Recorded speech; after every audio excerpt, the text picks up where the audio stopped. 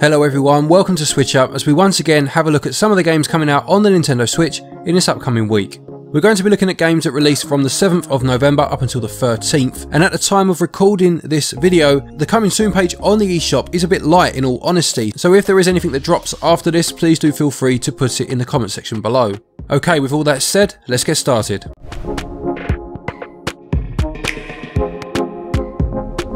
First for the week then, coming out on the 8th, we have Return One Way Trip. This is a 2D side-scrolling horror game with puzzle and adventure elements thrown in. This has been out on Steam for a little while and has middling scores over there and has an overall Metacritic score of about 70%, but I must be honest, even with that in mind, it does intrigue me. It tells the story of 5 students that go away on a post-graduation vacation, although when one of them, Saki, awakens in the night to find her friends missing, she makes her way to an abandoned passenger train, and that's when things really start to go weird. I really like the look of the visuals. It has a pixel art style, and it reminds me in some respects of Yamawari, albeit this one obviously is a 2D game, whereas that was from an isometric viewpoint. It includes 2 playable characters, an original soundtrack, and a storyline that revolves around both the past and the present. It's selling for £9.99 or your regional equivalent, and as I said, it's coming out on the 8th.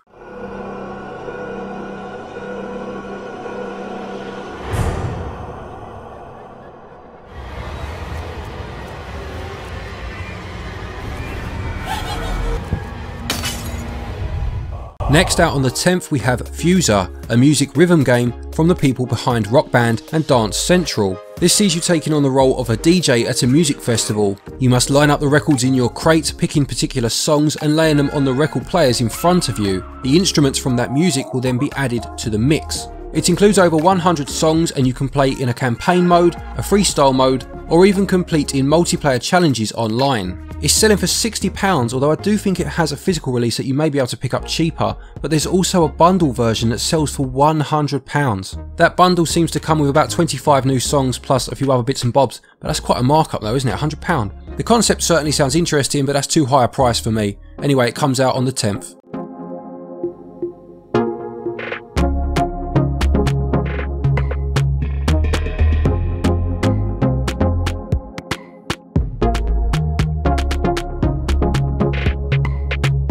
And then we have Sakuna of Rice and Ruin, due to release on the 10th, although this is just in the US for now. It's coming out a bit later in other regions, around about the 20th. This sees you playing as a harvest goddess called Sakuna who sees herself banished from her celestial home to an island overrun with demons. Not only must you battle the demons, but it also seems to have a farming element to it as well. It reminds me very much in fact of the game Muramasa the Demon Blade, which was on the Wii back in the day, and it was on the Vita I believe as well, albeit again with some sort of farming element to it, almost like Story of Seasons Muramasa Edition. You must use your farm tools as weapons as you take on the side-scrolling action parts, chaining combos together to defeat the demonic beasts. You also have a magical element to it too, which will help you to grapple distant platforms and beat enemies. The farm sim sections seem to be in 3D, and you must cultivate and perfect crops, with the quality of your crops correlating directly to your combat skills, it says here. You can then use the crops that you make to create weapons, armour and meals for yourselves to take on your adventures. This one sounds like a lot of fun actually, and this is one of the games that we'll be reviewing next week. Goddess, should we plant something in this field? I have some rice husks right here. We plant rice. Sakuna grows strong, yes? Also on the 10th we have Speed Free Grand Prix. This says you'll be picking your favourite Formula racing car and driving on a variety of courses around the world. It says here you will race through the American wastelands, tear up the asphalt of the German circuit, compete in the British countryside and drift through the neon-filled streets of Tokyo. It makes a point here of saying how accessible the car handling is and mentions the word arcade quite a few times. There are a few different game modes available and cars to unlock. Now I did read somewhere else about this game, it's not written here on the eShop. There was a notice on another advertisement which made it very clear that this is not a simulation, and whilst I don't know if it's straight up arcade either, it's probably somewhere in between, from what I read elsewhere anyway. It's selling for £26.99 here in the UK. I think it has a higher price point in some other regions, but a pre-order discount to try and compensate. And there will be a physical version of this game available I've seen, already selling for slightly cheaper than this eShop price.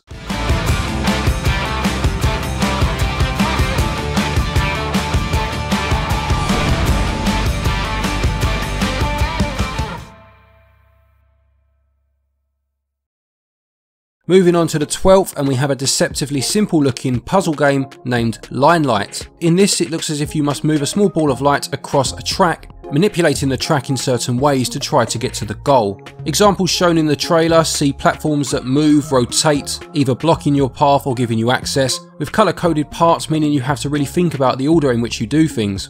It says here there are 6 worlds and over 200 puzzles, with each new world introducing new mechanics. It mentions the soothing music, which for me is a huge plus in games such as these. They're nice games to play at night with headphones on, and also makes a point of saying that anyone can play in terms of its accessibility. But I'm sure, as is always the case with these sort of games, it gets devilishly difficult towards the end and will really have you thinking. It's selling for £8.99, which for me just pushes it away from impulse buy for a puzzle game. I never spend too much on games such as these, but I will certainly stick it on the wish list and wait for a sale.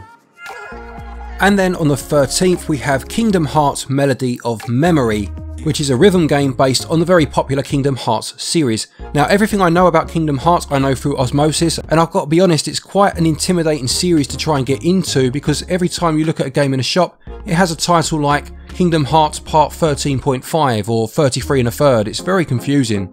It says in this version you can enjoy a massive variety of music from both the Kingdom Hearts series and Disney, with a collection of over 140 songs. Now, whilst I don't know much about this particular series, I did play and very much enjoy the 2 theatre rhythm games that came out for the Final Fantasy series. So I wonder if this will be anything like those. It doesn't look like it in terms of the screenshots, at least in terms of the setup of the screen, but in terms of the mechanics of the rhythm, I wonder if it works in a similar way.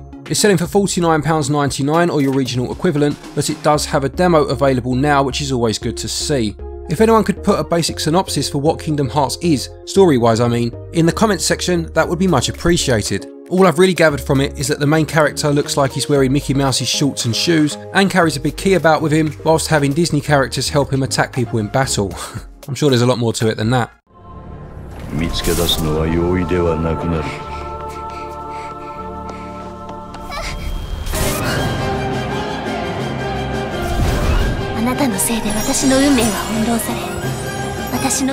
Another big game next, we have Need for Speed Hot Pursuit Remastered. This is a game that came out in 2010 back on the Xbox 360, the PS3 and the Wii, albeit the Wii version was very different from what I remember.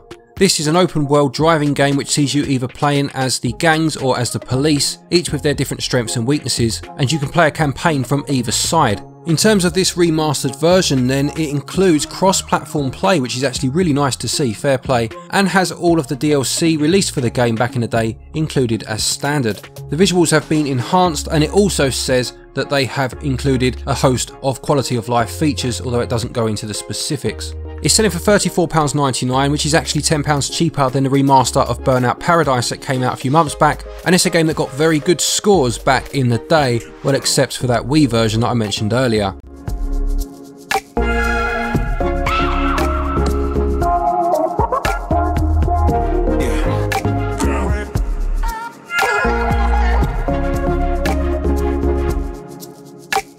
And finally for the week we have Vera Blanc Full Moon, which is a visual novel which came out about 10 years ago now on iOS. This is part 1 of 2 games in this series that came out, and they're told in quite an interesting comic book style. I'm not going to pretend that I knew anything about the games from back in the day, but I did read a moment ago that they scored fairly well, for what they were at least, and this first one is priced at £4.99. There are decisions to make and puzzles to solve as you go along, and the main character also has the ability to read minds of other characters.